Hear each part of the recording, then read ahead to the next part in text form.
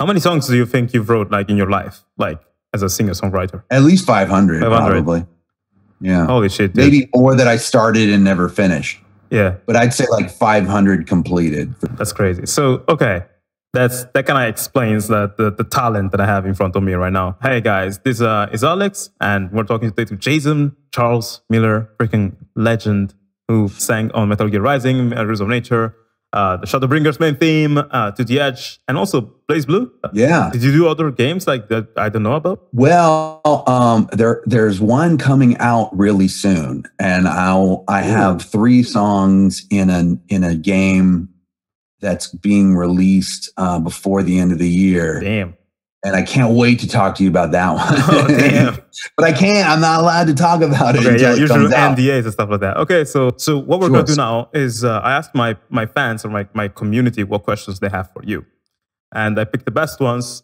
And also I have a few questions that I want to ask yourself about you and your personal projects, because obviously the video game music stuff you do is just one small layer of like the incredible music persona that you are. So I want to dive deeper in that too. But let's start with like some video game questions. And first, my question is like, from what I know, you're a great all-rounder musician, and on top of that, your voice is legendary, and it's what distinguishes you among the greats. You know, it's when like that's the thing that is like only you sing that way. I don't know how you do it, but when I hear it, it's so particular, and I often wonder where it comes from.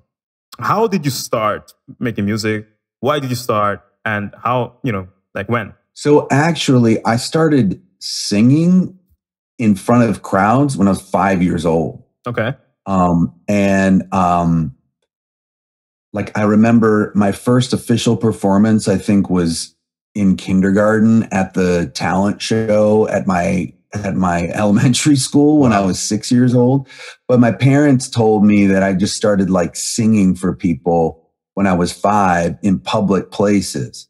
And I think what had happened was my dad told me this story about how we were on a train and we went into the lounge of in the back of the train, and there was a musician that was playing on a piano, and he was just sort of playing popular songs at the time. And he asked if anyone else wanted to sing something, and apparently I said, I want to sing. And I got up and I sang Country Roads by John Denver. Oh, damn. And apparently the crowd went wild because I was this 6-year-old little kid. That's so cool. And I guess that stuck in my head of like, oh, people react to this. So that's been ingrained in my DNA ever since to always want to perform. So, I get it. So do you fancy yourself as an extrovert? Completely. I am 1000% an extrovert. I've been described as gregarious in the best way, I suppose, like as a compliment. Yeah. I have no fear. I will start walking up to people and just start talking to them. I don't know. I just break. I'm always, I do it in the friendliest way possible, but I'm trying to make new friends. That's great. So maybe you're the type of musician that likes to enlighten the world a little bit. Like you're like, I'm here, I'm going to make the world a little better place with my talents. That's the vibe I get from you. I would hope so. I mean, that's like what makes me most satisfied or gratifying to me, when I can create something or sing something or perform something that affects people in a positive way. Even if, a lot of the things that I write, a lot of the songs that I write for myself as an artist or for other artists or, for my old band Godhead, they were sort of looking at life from a negative point of view, but by people finding camaraderie in that and realizing that they feel that way too, that then helps lift people up. That's how music saves the world. I also compose music, orchestral music for the most part, and it's often I know. Thank you for yeah, man, that. You're awesome. Thanks. You are awesome. And those tracks sometimes they're not always happy, right? And people love sad music for this reason, because it makes you feel understood, and actually it making you feel like that sense of like, oh, you're not alone. It's uplifting. It's a positive force, I think. Right. So you feel understood. That's exactly right. And the way I look at it is there's so many happy songs in the world, right? Oh my God, yes. You know, that I look at things from a different point of view. It's the positive flip side of the saying "misery loves company," because when you find that you're not alone, that empowers you. There you go, dude. That's how I feel when I listen freaking Rules of Nature. You know, that's awesome. And I'm sure lots of people feel that same way. Like, that song just makes you believe that you can do amazing shit, no matter who you are.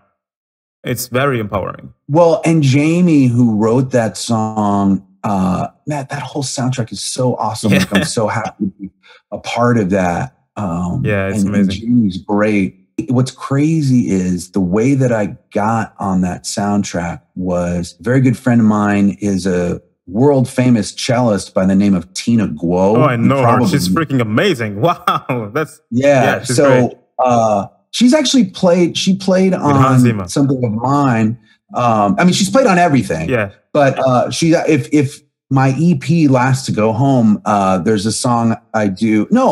She played on Last to Go Home, and she also played on the Uncountry album. There's a song called Learn to Live With It. And it's basically just an acoustic guitar, my voice, and her cello. You got to check it out. But anyway, that's cool. She recommended me for that. She recommended me, and Jamie heard my voice. And, you know, I know it went up to flagpole at Platinum Games. You know, when you get asked to do things like this of such a high how did caliber, you feel? Well, at the time, I felt very nervous. Yeah, I was, you don't want to screw up. You're like, oh God, I don't want to get sick right before the session. Like, you want to be on your A game, because let's face it. I mean, Rules of Nature, that is a high song. Holy shit. Right. Yeah. And I am a tenor, but those notes are like some Steve Perry Journey notes. I don't even know how you did it. Honestly, I made an analysis of it on YouTube, and I tried to sing it and like process it, like to kind of break it down and understand what you did. And I'm like, no way. Like, I had to like take my voice and increase it by a few semitones on the computer, because it was impossible physically to reach those notes. It's crazy. Now, we did perform it live at the game launch. So there was a game launch event. And I want to say, if you, do you know the video game news site IGN? Yeah. If you check back in IGN stories and go back to 2013, hopefully it's still archived. There is footage from the launch event, and actually Nita Strauss is on guitar, which is really awesome. And they put together sort of an all-star band for the launch event. And so I actually sang Rules of Nature live, and I don't know how I pulled it off. I think it was pure adrenaline. Yeah, probably. I made it through. Man, wow. Congratulations. That's, I mean, when you're singing lyrics like those with a band like that, of course, you're gonna do your awesome. Freaking best. So I want to ask you some rapid fire questions, because we got a lot, actually, of questions from the community, which are very curious about you. Rikia asks, I know you voiced Rauban in Final Fantasy XIV A Realm Reborn, and which is a surprise for many, and sang on the main theme for Shadowbringers, as well as in 2D Edge.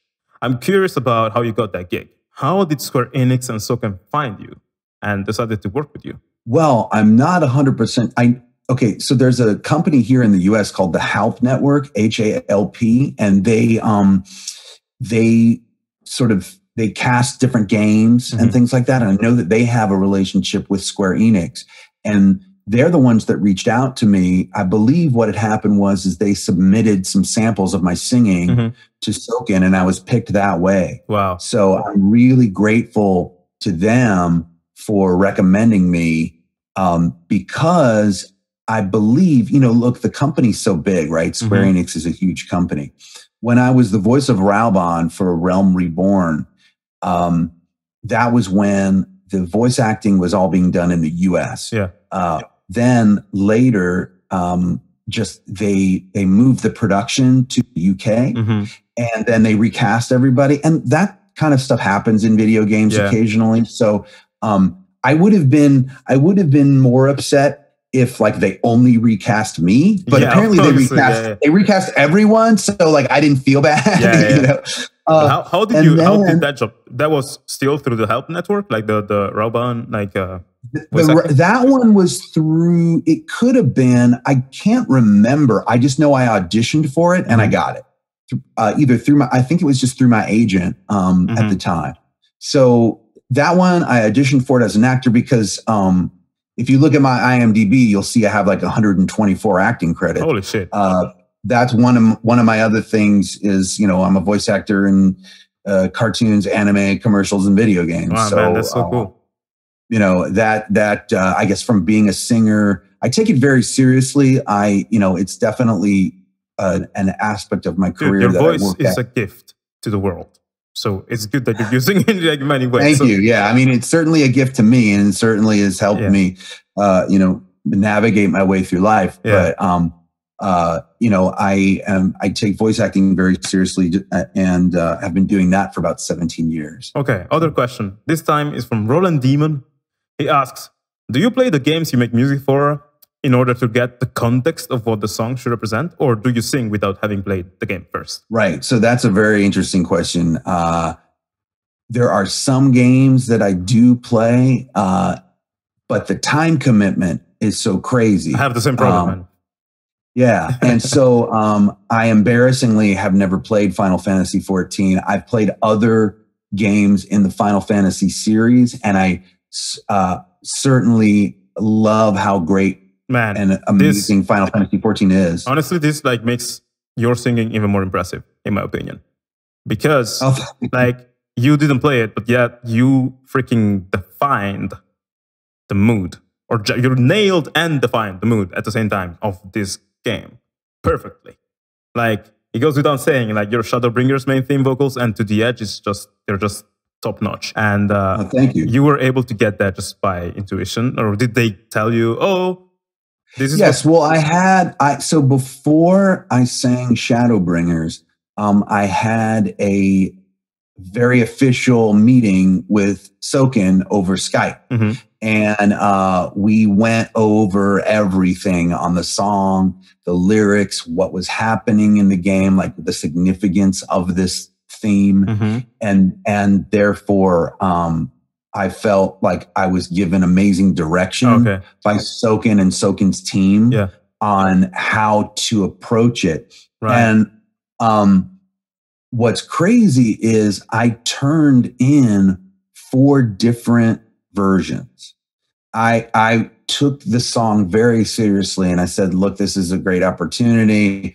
And I don't want to screw this up. And I remember I was getting ready to go on tour and they needed it by a certain time. And I knew I was going to be gone for, I think, a month. So I just worked on it for a long time. And in fact, I own a recording studio in North Hollywood. And so I paid my engineers to just be there extra with me like all night. And I remember one like faded out and then I had to bring in another one. Because one was like, I'm done. So I'm like, all right, man. Call Ben, get Ben over here. Let's do this. That's crazy, man. I just so wanted like to the first time you go back to them with the song, it was like 4 songs, a 4 version.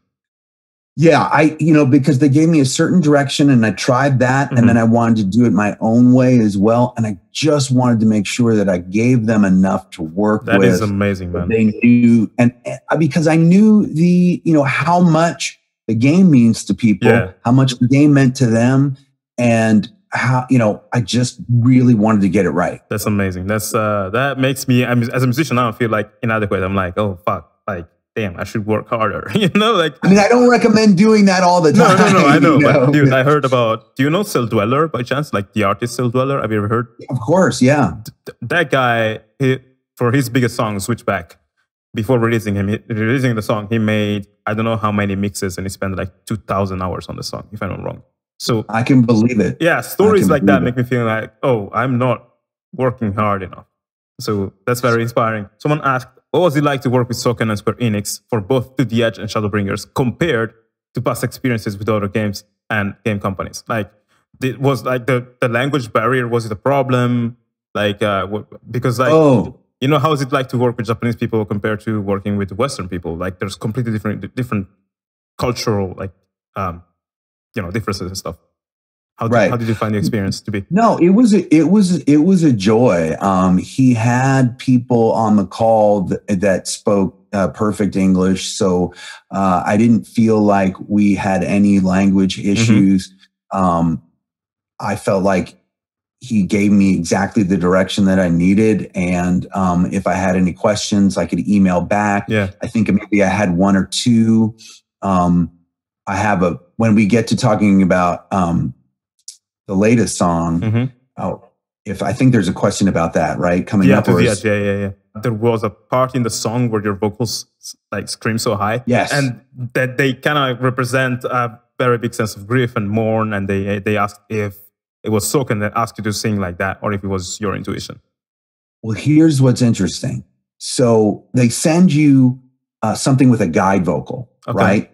And they even wrote in the notes, here's the guide vocal for the song. At this moment, there's this really high note. You don't have to sing it. Try it if you want, but there's no pressure for you to sing that note. We know how high it is. And I bet that's where you put most of your effort.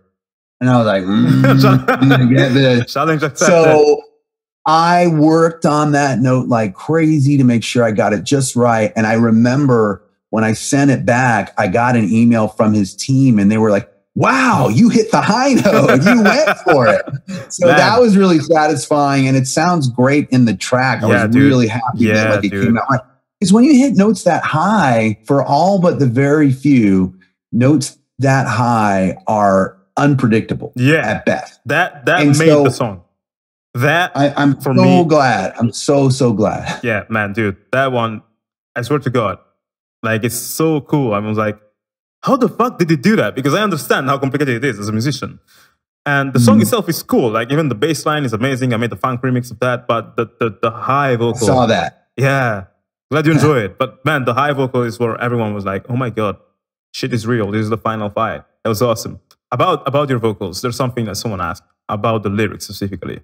Do you get creative freedom into like writing the lyrics or changing them, or do you have to sing them as they come? For video games like this, especially for Final Fantasy or for Rules of Nature, it was there. The lyrics were already presented to me, and I take that very seriously because as a songwriter, I know that every word has every word has a meaning. Yeah. Every word is placed there with care, right? Yeah. And so the last thing I want to do is change someone else's finely crafted lyrics. So I may ask a question or two on how they want it phrased, or I may take a little bit of liberty with maybe the way I end the phrase.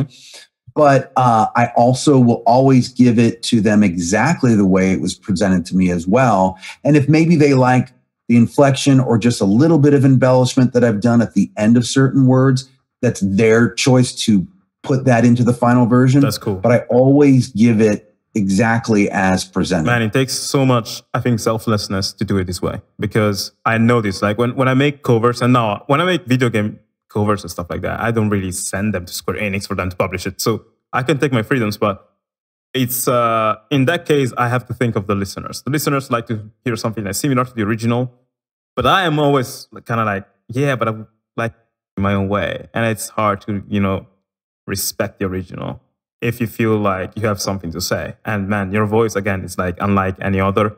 Your talent is noticeable. Someone like this might naturally be like, oh, I'm great. I should change it my way. While you're thinking about, they want it like this. There's a reason why they want it like this. I'm going to provide that. And then it seems like you keep your own like originality for your own music, which is like plenty. I want to talk about that later too. But man, congrats for that, because it's not easy to be so selfless, in my opinion, especially if you have a past as a rock star and stuff like that. And you're still a rock star right now. Like it's a very difficult like combination to be so talented and also so humble. So I commend you for that. That's great. I didn't know that. That's amazing. Someone asked, when you record your vocals and you hear them back, do you like listen to them, enjoying them, like you rock on to your voice, or are you paying attention to the things you could have done better and you're like, this is terrible? Oh, I'm always paying attention, I hear the slightest imperfections of something going just a tiny bit out of tune, and it drives me crazy. So I make sure that whatever I release or whatever I send off to someone else to release, that it's as perfect as I can get it, because I just want it. I can just hear it when it's off by like, you know, an eighth of it. And I'm just like, so it bugs me so much that I just make sure that I get it right before I send it out or release it. Great. Now, once it's out, I don't harp on it so much, like, because then you just can't enjoy your own work, right? So sometimes you just have to sit back and actually enjoy what you have produced. I agree with that. But when I'm in the process of recording it, I will sing it as many times as I need to get it exactly right. And I'll comp every word. And I will, you know, I'm like, okay, that I sang that better than that. All right, let me move that up. You know, and it just looks like a rainbow. If you know, I'm sure if you use Pro Tools or Logic, you know, every take is a different color. Every playlist is a different color. Dude, so then I'll throw this, and it just looks like a rainbow. And but so once it looks like a rainbow, I know I'm done. Yeah, that's what matters, like the final result. And man, like again, the work ethic. Like I think people don't understand how much effort goes into music creation, because it's like cooking a dish, like do everything perfectly, but they ignore the fact that you've been learning this for many years and stuff like that. And it's so hard to do everything balanced. They just enjoy the final product and they're like, oh, this is great. But that they don't know like all the effort. And man, wow. Like it's great to hear that, you know, you do these things. Really, really inspiring. On top of the music being great. Okay, just a few more Final Fantasy questions. Then I want to ask a few general video game questions. Then we're gonna go in your own, you know, career and your music. Someone asked, how do you feel about having become the male counterpart of Susan Calloway as far as Final Fantasy XIV is concerned? Because she sang on the main theme of like I Am Reborn and Stormblood and probably Heaven's Door. I don't remember, but now you did the Shadowbringers. How do you feel about that? Oh, I think it's great. I mean, her voice is amazing. So that's a great honor to be the male counterpart. I think we talked about this before too. Like when you get such big jobs, you feel a bit of that. For me personally, you know, one time I was making this didn't go anywhere, but I was with some friends that work in a trailer music business. They have a trailer music label. We were working on a proposal for a custom trailer of Final Fantasy VII Remake, and I was making the music. When you get such big jobs, you're like, you just feel that imposter syndrome getting the hold of you, and you're like, oh my God, I'm not gonna make it, or I'm not so good, blah, blah. It's like crazy. But then you do it, and you're like, those big challenges gonna lead you to break your limits and realize how good you are actually. Maybe that's what happened to you also. Yeah, I think that, I mean, I get imposter syndrome all the time, right? And I think we all do, because we're always our own worst critic. And therefore, you know, sometimes you can have almost mentally crippling imposter syndrome. But I think that, you know, we were talking about voice acting earlier too. One time I was cast in an episode of Batman the Brave and the Bold. And to my left of me was Kevin Michael Richardson. And to my right of me was Tom Kenny. And Tom Kenny's the voice of SpongeBob SquarePants. Oh my God. In a million things. Dietrich Bader, who was Batman in this series. And he's one of my favorite. So one of your idols, really. Yeah, he's one of my favorite like comedic actors, and he was in Office Space, which is an iconic movie here in the U.S. And I was like, I'm in the room with all these amazing people. Like, what they're gonna know that I suck. And then but then something told me like, if you're in the room, like if you were invited into this room, then you deserve to be there. So that's sort of how I get over imposter syndrome with almost any situation, be it music or acting or anything, is that if you were invited to be in this room, if you were invited to be in this group, if you were invited to do this job, you deserve to be there. I agree with that. So suck it up and do it. Man, I think like the beard is very fitting because you're freaking wise, man. Like you're like Gandalf spitting through. Yeah, I'm becoming the wizard. I'm becoming the wizard of the entertainment business, I guess. Yes. I'm slowly turning into Gandalf, which I'm totally fine with. It's great. Music Gandalf, we like it. Someone asked, would you consider making unplugged covers of your Final Fantasy songs? Because I'd love to hear your incredible voice and skills without filters or processing. Like they say, I agree with that. Like your voice is freaking amazing, and it sounds amazing in the context of those songs. But sometimes it's processed. So when I heard it actually in your own sort of music, like "Thee Behind Me," I don't remember the exact name. Oh, "Get Thee Behind Me." Get Thee Behind Me. I didn't remember because it's like English, like complex English. Yeah. But there, like you hear the vocals way more because they're like the main element, and it's like, holy shit, this man is so good. So would you consider making like unplugged covers of Final Fantasy songs that you made? I definitely would. I think the only issue is I want to make sure that I'm not disrespecting the original. Yeah. So if I were to do a cover, I would ask the blessing of like Soken or Square Enix, just to make sure that they don't think that I'm capitalizing on that. Yeah. You know what I mean? I don't want them to think that I'm taking advantage for a couple reasons. Number one, for respect. And number two, I obviously don't want to jeopardize them hiring me in the future too. Yeah, obviously. But I will say this, I don't want to reveal too much, but I'm working on a cover with a music YouTuber on a even more aggressive version of Rules of Nature. Oh man, that's what I always dreamed. Like I asked Jamie, but I asked for Jamie's blessing too. Yeah. I was gonna say there's a guy, I don't know if it's him. If it's him, it's like what? There's a guy called Little V Mills, and he made a cover of Rules of Nature, and it's amazing.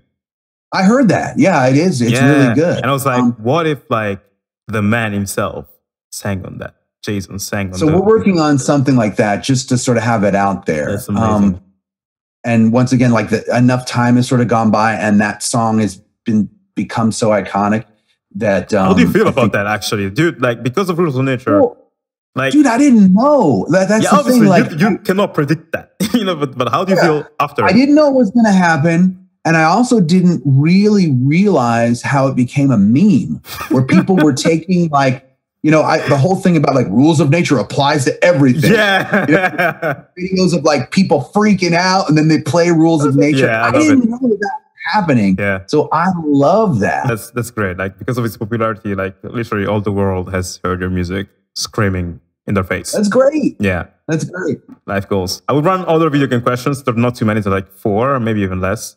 And then questions about you and your career. Someone asked, how did you get in the video game music industry? But you talked about help before, so maybe that's kind of a reply to that. Well, yeah, I mean, the way I got into it, initially was through voice acting first. And then because I don't like to push myself on people too much. I'd rather people discover what I do. But once people sort of discover the other things that I've done and the people that I've worked with in the music industry, then that's when these other offers start happening. So it's sort of an organic process. Also, when I get cast in something, no one who is, unless it's a very small video game company, the voice acting team rarely talks to the music team. Yeah, I could imagine just that. Talk to each other because, everyone's working on their own department to get this game out. Yes.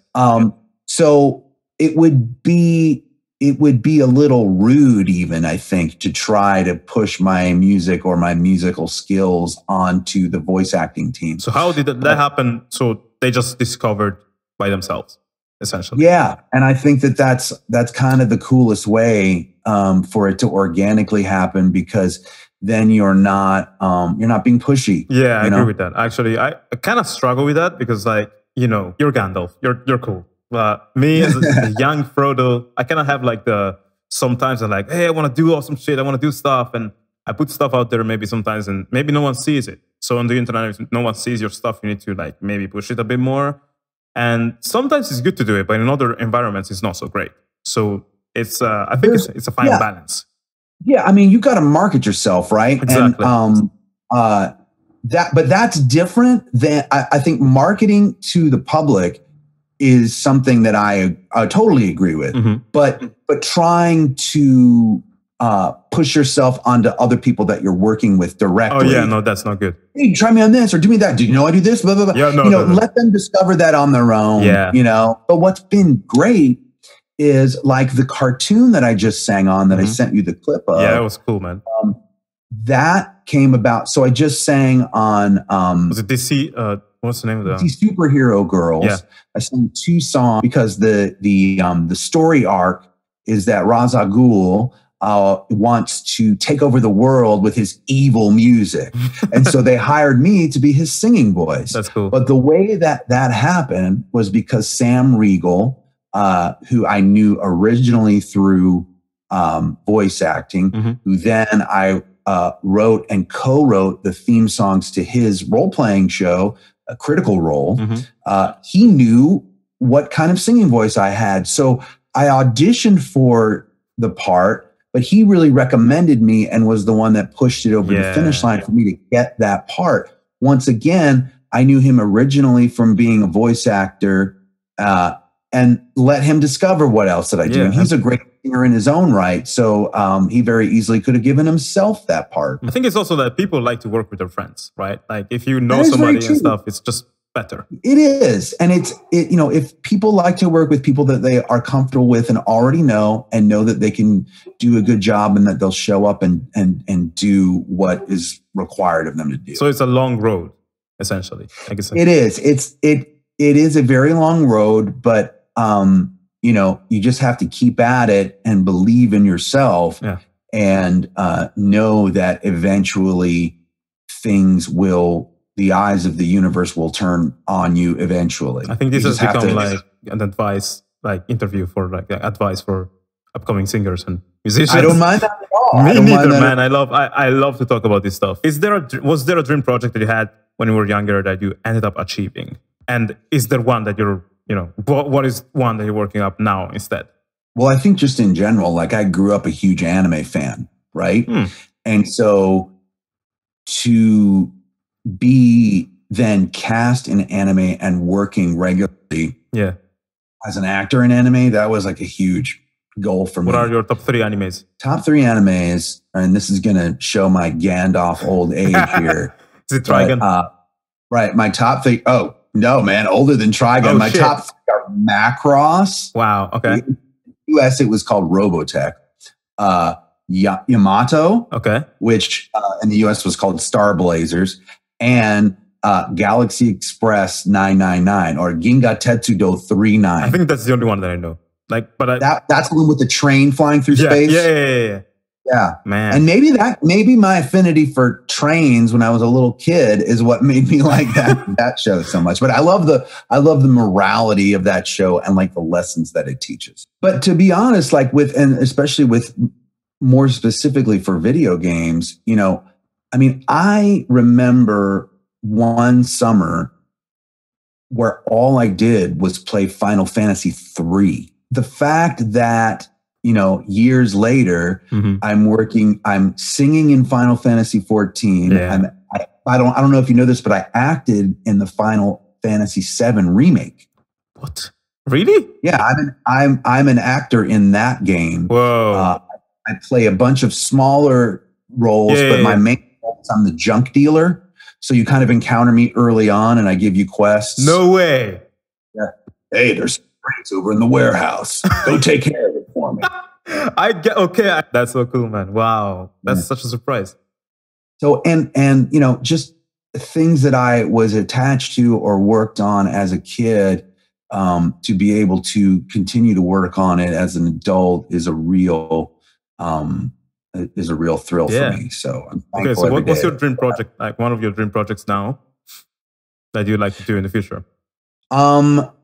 It's just continue to collaborate with great people. I'm kind of keeping myself open in the universe like that. I mean, for my last album, In the Wasteland, I was able to collaborate with Ricky Metlock from the band Leonard Skinner, which is kind of amazing. Man. I grew up listening to them. And then Charlie Starr from the band Blackberry Smoke, which is newer in the big scheme of things, but he has one of my favorite voices. So we actually sing a duet on my album. That's called Old Scarecrow, and then Ricky plays slide guitar on it. So you know, it's who I never thought I would have worked with growing up, just because I didn't think it was possible, was Billy Ray Cyrus. And, you know, I've written songs with him. Really? I co-produced one of his albums. Wow. So, you know, Marilyn Manson, another one, my Godhead, my old Godhead, we were signed to his record label. I wrote songs with him. He was the executive producer of our biggest album. We toured all over the world opening for him. That's so crazy. Another full circle thing of just being in the industry, that when I was 16 years old, I skipped school to wait in line to buy Ozzy Osbourne tickets, right? Yeah. And I got in big trouble with my parents because they found out about it. Yeah. And they punished me and everything. And then years later, my band played on the Ozfest, and then I became friends with the Osbourne family. When my mom came to visit me, I was able to bring my mom over to Ozzy's house, and everyone and got to meet. And my mom met Ozzy, and he gave her a tour of their house. Yeah, if you watch, dude, that's like you're living the dream right now. Right? Isn't that crazy? Yeah. So, you know, I often save this story for conventions, but there was another instance where I was at the Osbourne house, and at one point Ozzy asked me if I had heard his new album, and it hadn't come out yet. So he's like, "Did you hear my new album?" And I said, "No, because it's not out yet." And it's like, "Well, let me play it for you." Ooh. So the next thing I know, it's me and Ozzy sitting on his couch, and he's playing me his new album. And I'm thinking to myself, okay, he's going to play me a song or two and we're going to skip around. No, he played me the whole album from start to finish, and he sang along to every song. No way. And that was a moment that I will never forget for the rest of my life. I can imagine that. Like, it's holy shit, man. And the only way that I can prove that this happened is I'm in episode 1 of The Osbournes, the show. So if you look up the Osbournes online, the show, you will see me in the background, standing in the kitchen I was there. So that's how I can prove it. Man, this is so crazy. Damn. Man, wow. So many things that people would never imagine. Like I'm asking myself, actually, there's a question that I have for you. Now I would like to move to personal questions about you and your career and stuff. And to ask is like, what is something that people don't know about you that they definitely should? And I feel like in the past half an hour, we said a lot of things like that. But is there something that you feel like the people who know you from Metal Gear Rising and Final Fantasy XIV should know about you that they don't? I know you don't like to promote yourself. Right. But now, now I'm telling you to do it because you're awesome. I know. I mean, I guess I would love for the people that have heard me in these video games to check out some of my other music, honestly, because I'm always releasing things. I'm actually releasing a single on Friday, which is a cover of Buffalo Springfield's For What It's Worth.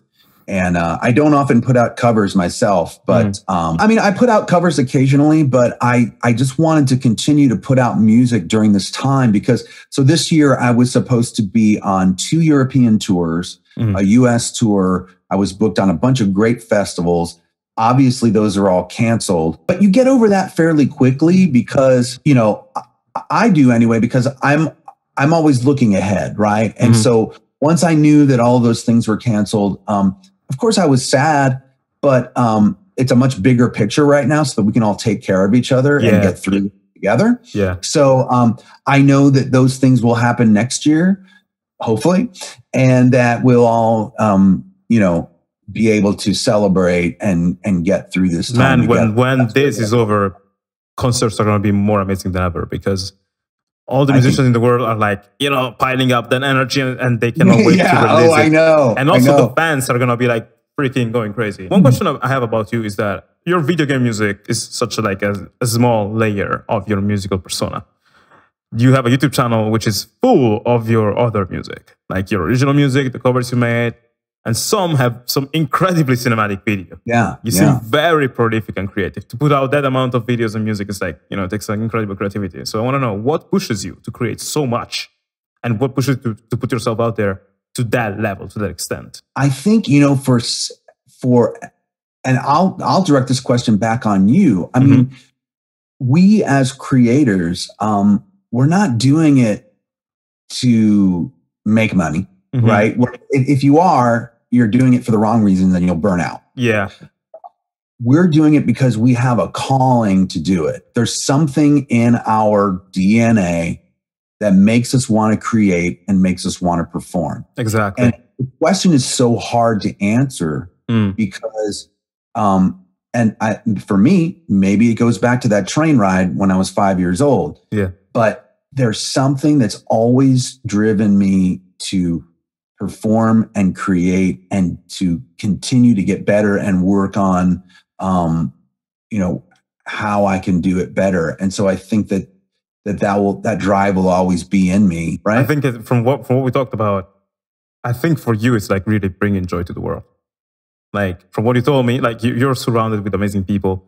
I find people who are surrounded with amazing people are just positive, vibrant, nice to have around. They're just this amazing force that, you know, you want to around you. And if the likes of Ozzy and stuff let you be in the house, and it seems like you're very like a very great person. And from what you told me about the train episode, it seems like it's really bringing joy. Maybe you saw that, and that's like, I mean, you know, thank you. And maybe that's it. And I just, you know, haven't thought about it that deeply before, of just wanting to bring joy, but bring it in my own way that, exactly, you know, to make people feel the main thing about a lot of the music I put out on my own, whether it's with Godhead or on my own, is wanting people to not feel alone. And even if you sing about subjects where you're feeling alone, people will feel like they're not alone if they know that you're feeling the same thing. Yeah, you know? That's cool, man. That's very cool. I was also going to ask you, as a very prolific person, what projects are you working on right now? What I've worked on lately that we should pay attention to? So you mentioned the cover that you were releasing on Friday. Is there something else? Right. I can say this. I'll tell you what I'm allowed to say, because obviously there NDAs. There's so many NDAs, non-disclosure agreements. But what I'm allowed to say is I am working with Iridium Games on music for a new game. And this is music that I'm writing and co-writing. And I will be singing on some of it. Others will be singing on some of it. But this is the largest project. This is the largest video game project that I've ever worked on from inception. Wow. Meaning that, like, I'm writing this music specifically for this specific game. And that's pretty much about all I can say. Yeah, that's cool though, man. That sounds very big. But yes, it's very, very big. And so I'm super excited about that.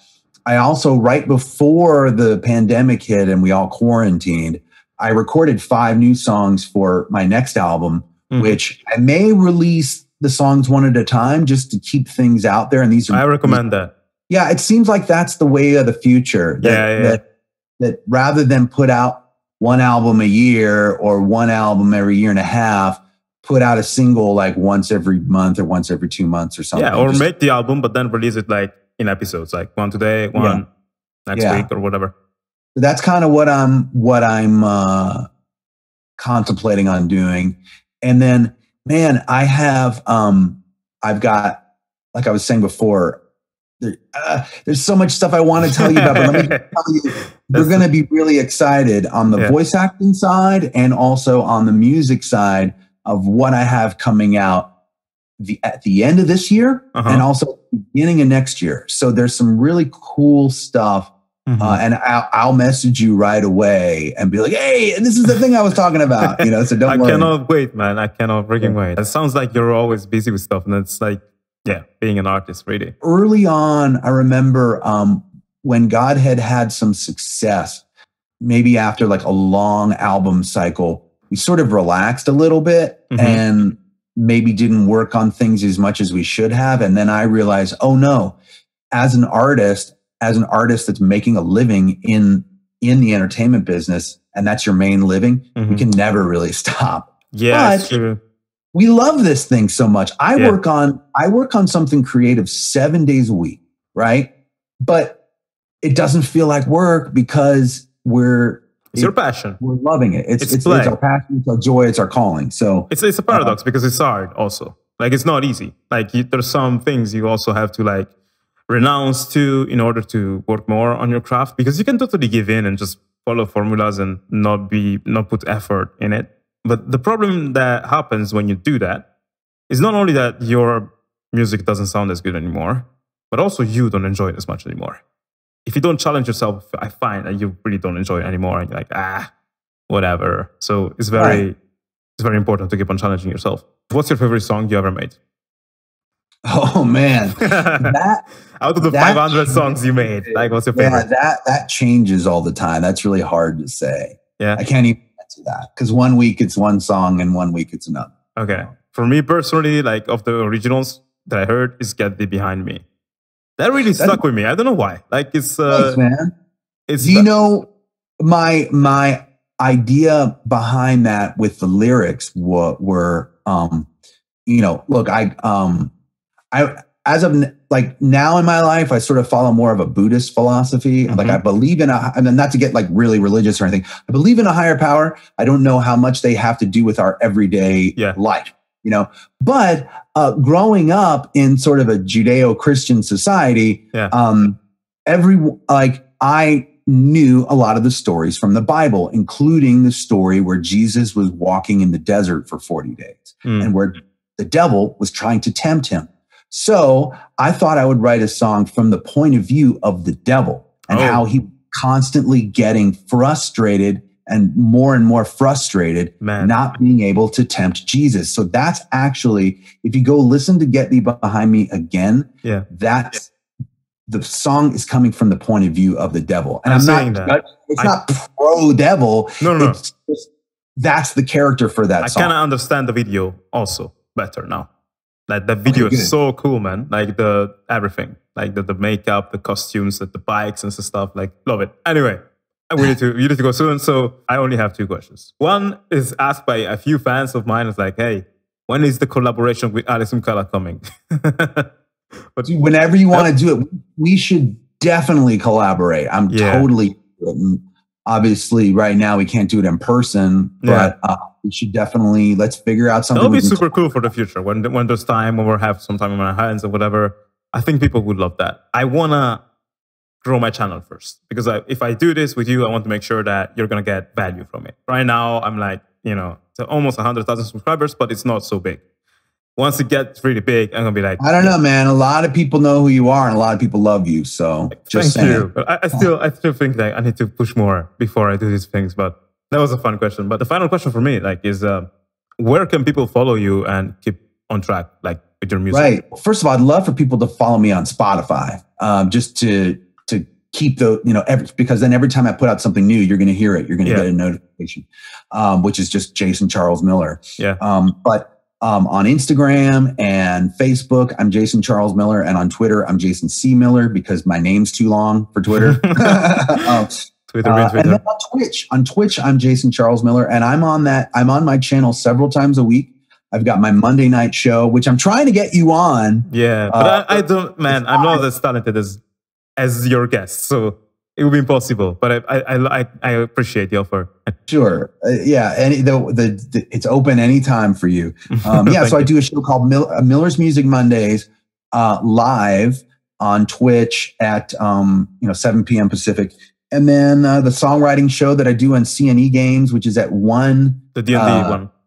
The one for Idle Champions, where we write a song about Dungeons and Dragons characters. And then random other places too. I mean, you'll find me all over YouTube, from all of the shows that I used to do for Geek and Sundry to various other collaborations and things. So I'm out there, but I would say it'd be great for if you want to hear my original music, and if you like my voice, even in the context of the game that you're playing, if you still like my voice, definitely follow me on Spotify so you can see when my next release comes out. I recommend that, man. Your music is amazing, and it's been really an honor to talk to you. I already appreciated and admired you before, but after this conversation, I'm like, wow. Not only he's a talented musician, he's also an awesome person, very knowledgeable, Gandalf of music. So I will take up the Gandalf moniker. Do it because it belongs to you. Thank you very much, Jason, for your time. This has been an amazing and enlightening interview, and I hope people are going to enjoy it as much as I did. Thank you for being here on the channel. Thanks so much. I appreciate the time, and I love your channel, and so you keep doing what you're doing too. Thanks, man. Okay, see you next time. Bye.